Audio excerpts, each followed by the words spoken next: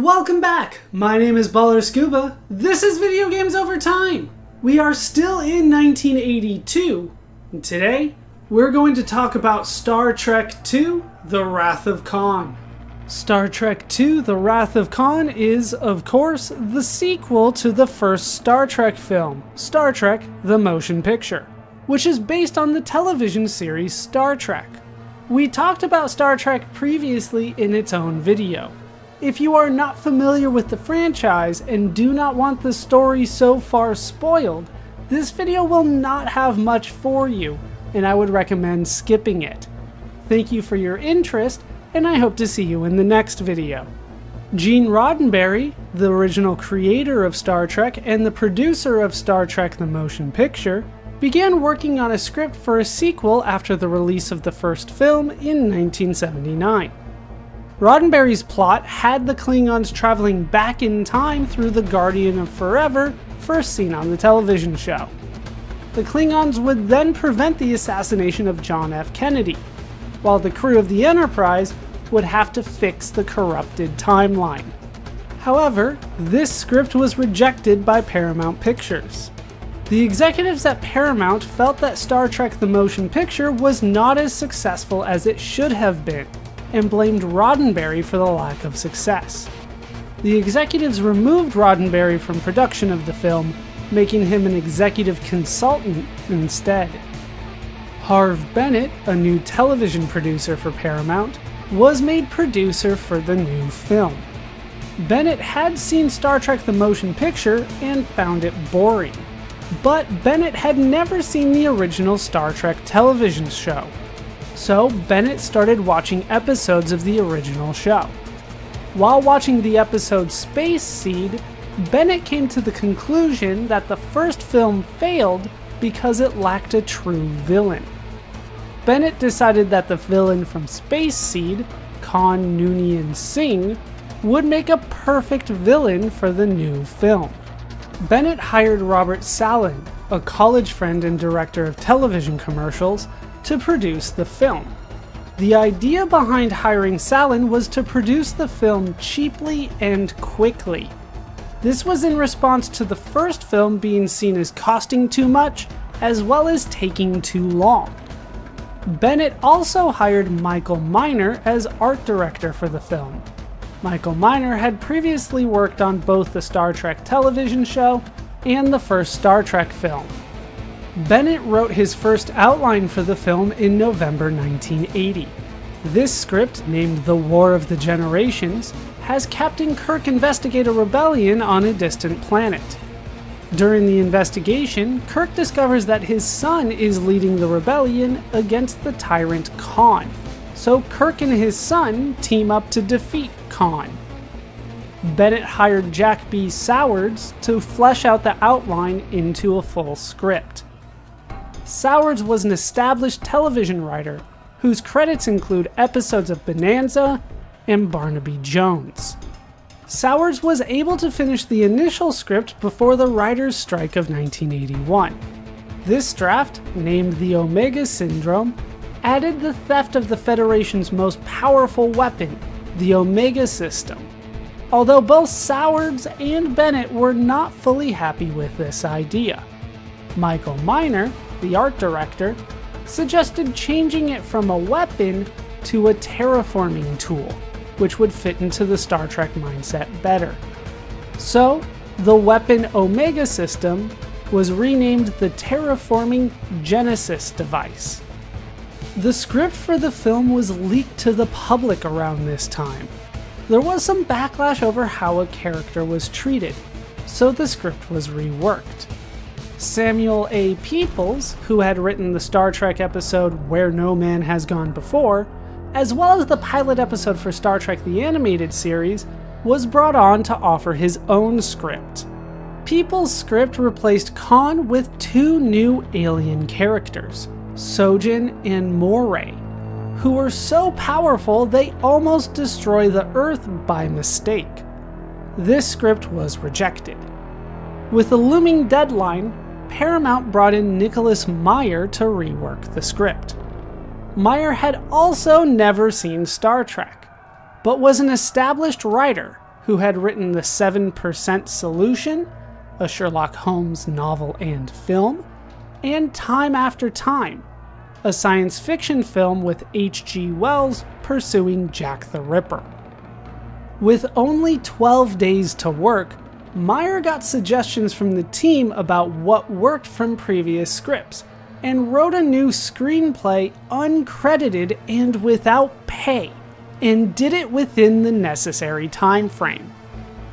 Meyer would continue to write revisions for the script, which he described as Hornblower in Outer Space, referencing Horatio Hornblower, one of the original inspirations for the Star Trek television series. Gene Roddenberry reportedly was not happy with the treatment of Captain Kirk's character in Meyer's script. However, those complaints were largely ignored. The working title of the film changed several times, including The Undiscovered Country and Vengeance of Khan.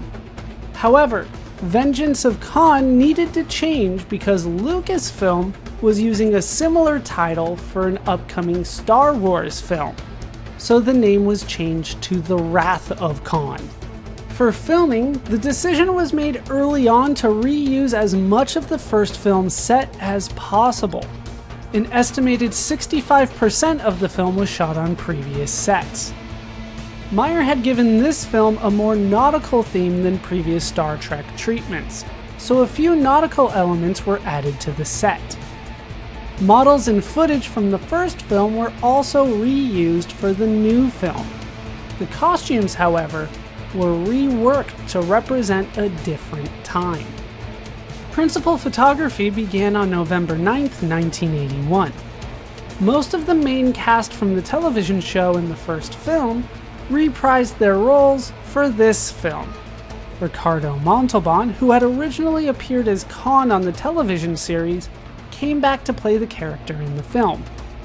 Kirstie Alley was brought on to play Saavik, a new Vulcan navigator for the Enterprise. Harve Bennett was initially given a budget of $8.5 million for the film. After seeing the first 2 weeks of footage, Paramount raised the film's budget to its final point of $12 million, over $33.4 million in 2021. This was far cheaper than the first film's $44 million budget in 1979. Bennett had to keep the film's low budget in mind during almost all aspects of the filmmaking process. Industrial Light and Magic, George Lucas's special effect company, was brought in to create many of the effects and models for the film. Evans and Sutherland, a computer graphics company, was brought in to create graphics for the film, which helped speed production of the shots. The Wrath of Khan was one of the first films to use computer graphics at this level. For the film's score, it was decided that an established composer would be too expensive for the film's budget. 28-year-old James Horner was hired in January 1982 to provide the soundtrack. Although Horner had worked on Wolfen, a 1981 horror film, The Wrath of Khan would be Horner's first major film score. Star Trek II: The Wrath of Khan was released on June 4th, 1982 in over 1,600 theaters across the United States. On its opening weekend, the film would gross over $14.3 million, over $40 million in 2021. That was a new all-time record for an opening weekend. That is the backstory of Star Trek II: The Wrath of Khan. It is now time to talk about the plot of the film. If you have not seen Star Trek II: The Wrath of Khan and do not want its plot spoiled, now would be the time to stop watching. Thank you for watching, and I hope to see you in the next video. For those that have stayed, let's talk about the plot of Star Trek II: The Wrath of Khan. The film opens with Admiral James T. Kirk watching a training session led by Captain Spock. Lieutenant Saavik is running a simulated mission to save the Kobayashi Maru. However, Klingon cruisers come and critically damage the ship.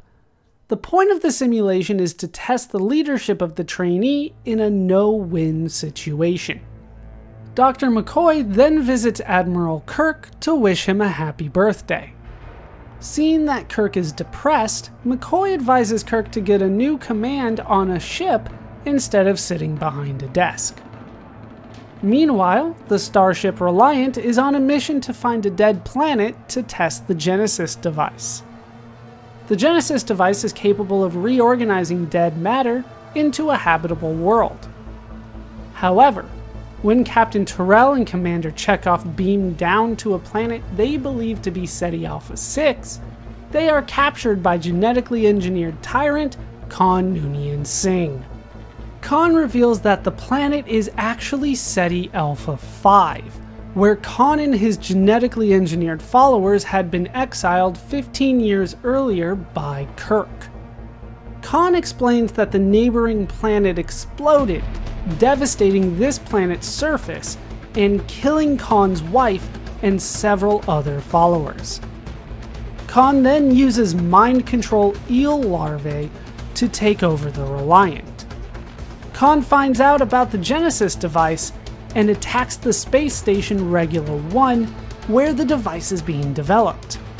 The developers are Kirk's ex-lover, Dr. Carol Marcus, and their son, David.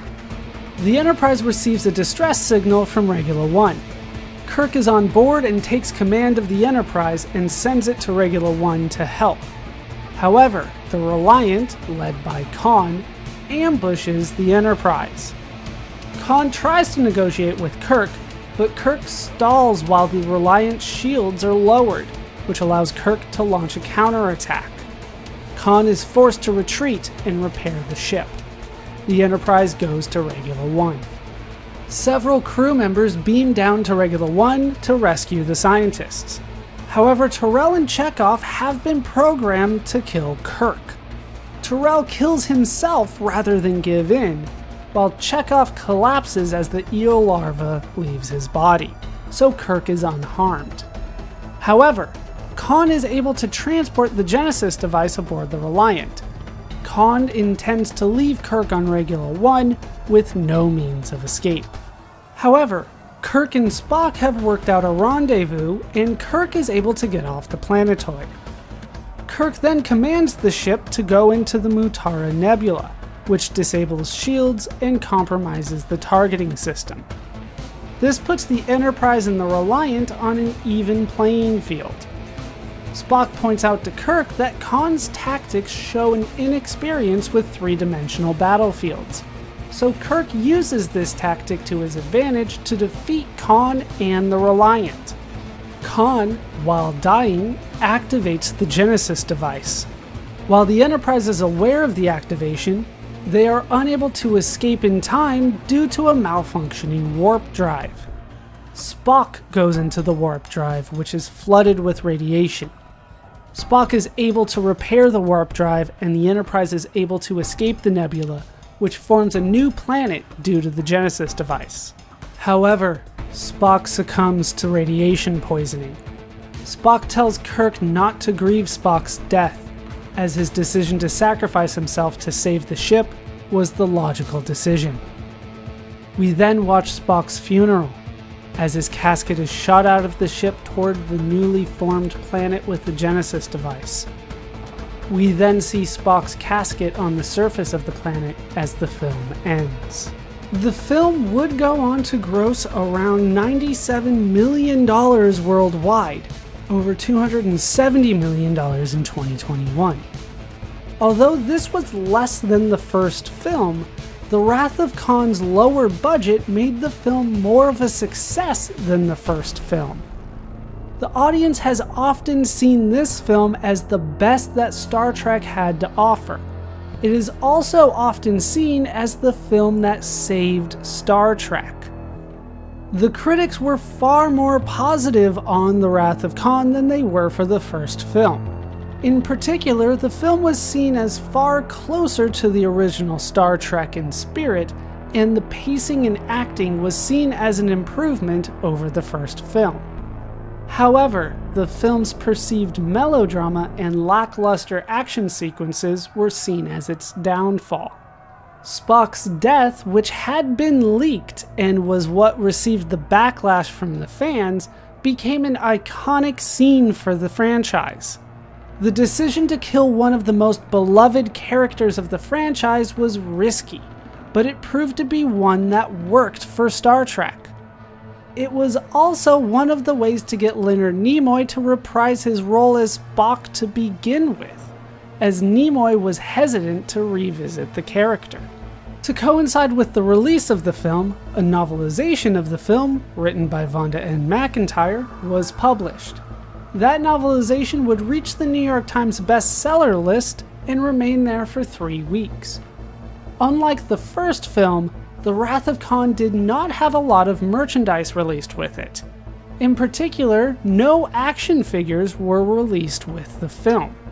The film would be released on home media in 1982 and 1983.